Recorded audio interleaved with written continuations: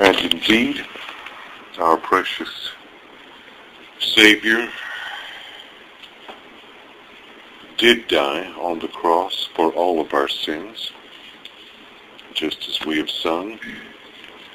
And yes, it was for sins that I did, and sins that you did, and you did, and you did. Sins of each of us that He's died, and they're fully paid for there at the cross of Calvary. And that really is the point of the story that Jesus told in our gospel reading from Matthew, the 22nd chapter, in the parable of the wedding banquet. You've just heard the story. The king prepared a wedding feast, and he invited people to come to this wedding feast.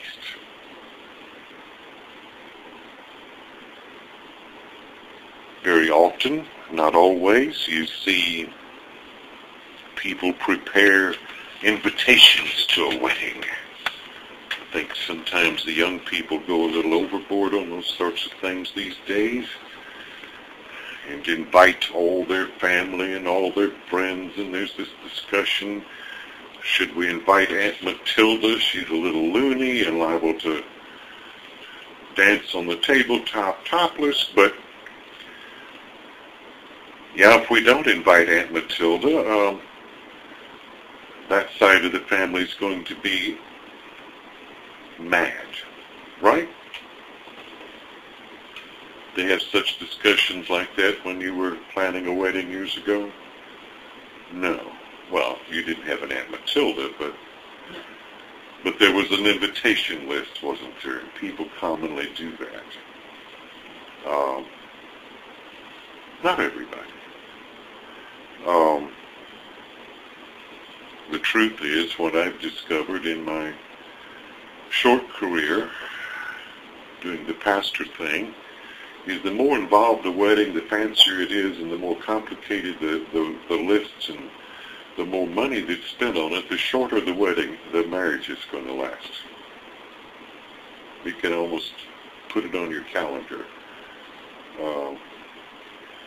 If they spend half a year's salary on the wedding will last a maximum of 4 to 5 years. Maximum. The ones that put on their coats and go down before the pastor and get married, those are the ones that live happily ever after. For the most part. Not always, but for the most part.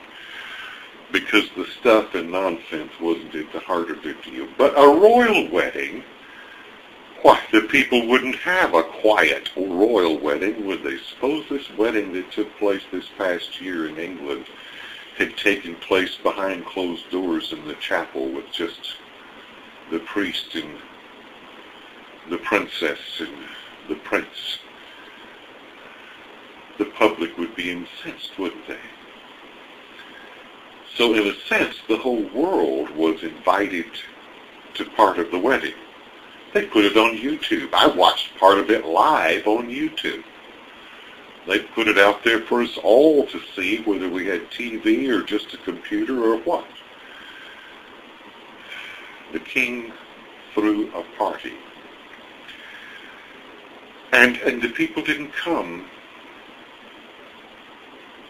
Suppose nobody had showed up at Windsor Cathedral for the prince's wedding this past year. Would the English crown have been upset?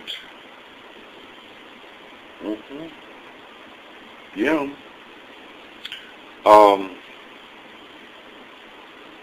So you threw a wedding and invited scads of people, and everybody says, I'm too busy. You're low on my totem pole. I really don't care. And that's what these people were saying about the king's son. Hey, it's just a wedding. Come on. King was not happy. Go get anybody you can find.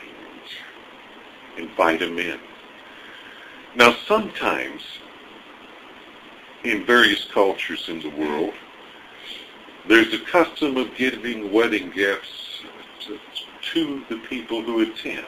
Some trifle. Sometimes it's just a scroll with a, paper printed little saying with a ribbon around it. It's a commemoration of the wedding. Sometimes it's a couple of mints. I've been at all sorts of shindigs where there were all sorts of things. Was at a fancy wedding once where they handed out little ceramic bells with the people's name on it.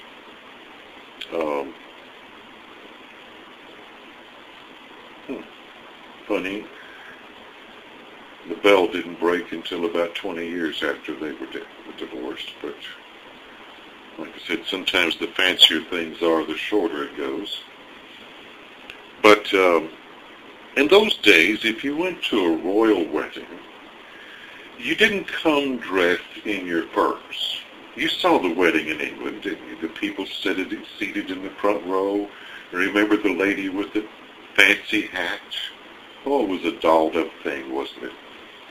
And there were ladies there in their furs and their finery, and the gentlemen were there in their uniforms. They were military with their decorations on them. You didn't go in the king's presence to the king's wedding party that way. He gave you a garment to put on for the wedding feast. Now, it was kind of simple in those days. Most people wore some sort of robe anyway. I guess today you would say they weren't very properly dressed because everybody sort of wore a bathrobe. That was your clothing. Well, the king had something that went on over your clothes, so everybody looked appropriately elegant, and nobody looked any more elegant than the king.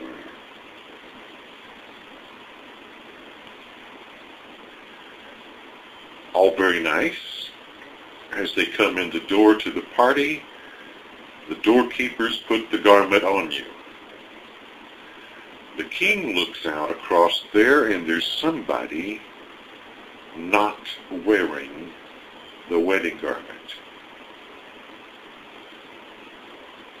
Now do you think he's ticked? What I gave you at the door wasn't good enough for you? You had to rip it off? You had to take it off of you and throw it away? Tie him hand and foot and get him out of here. The pompous pig. Throw him out into the darkness where there will be gnashing of teeth. Throw him out of the party where he might look in the window and look in the door and see the party going on, but he can't be part of the party. Get him out of here. Now this is a parable. Jesus is comparing this to something else to help us understand it. The king has thrown a wedding party. His son Jesus is the bridegroom.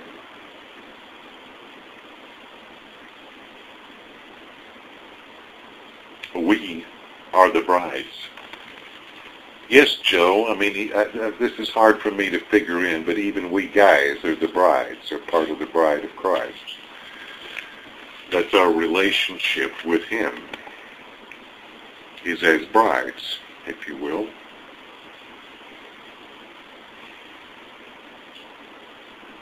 We're here at the feast.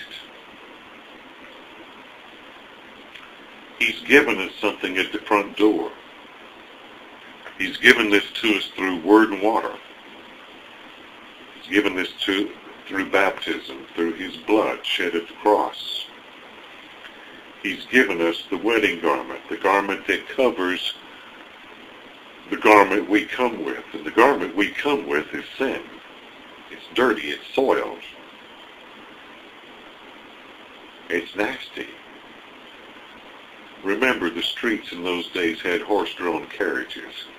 The hem of your garment that you arrive with is nasty. It's dirty. It's smelly.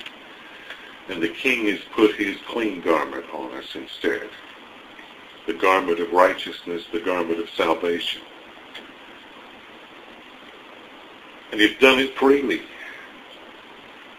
Nobody coming to a royal wedding banquet had to have $10 in their hand to rent the wedding garment for the evening. It was free. It was a gift.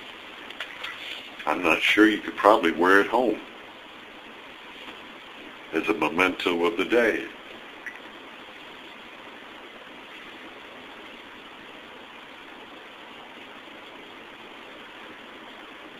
What Jesus is talking about is people here who were given this free gift, the gift of salvation. But for them it's not good enough. They want to wear instead to this banquet the mink stole of self-righteousness. They want to wear the diamond ring of, I worked hard and I earned a place in this. I was on the altar guild, I was in the elders, I was on the committee. I did, and I deserve a place in here without any of that stuff you gave me at the doorway. I don't need these wedding garments. I don't need what Christ has given me. I've earned it. That's what he's talking about, throwing off the garment. Singing, I did it my way. Because you can't do it your way. If it's going to get done, it's going to be done his way. His way so full, so free, so sweet, as a gift. A gift his son earned the hard way, suffering and dying for us completely. Amen.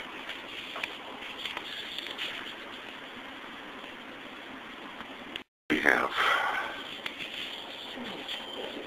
Debbie, John, Charlie's up on a tower somewhere. We ought to pray for him today for sure. Anna Laura, and can we tell them? Well, they partly know. Joe's getting married Wednesday, so we need to. And the reason that it was changed from today was because of school incidents.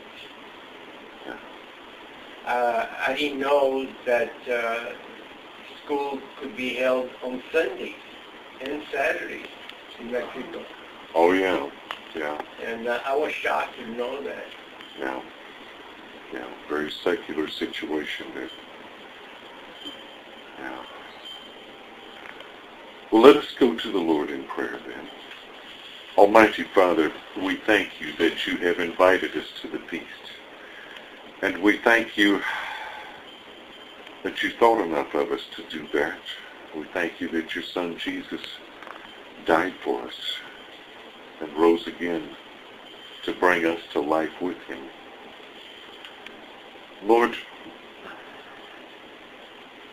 help us to never want to throw off the wedding garment you have given us through your Son Jesus.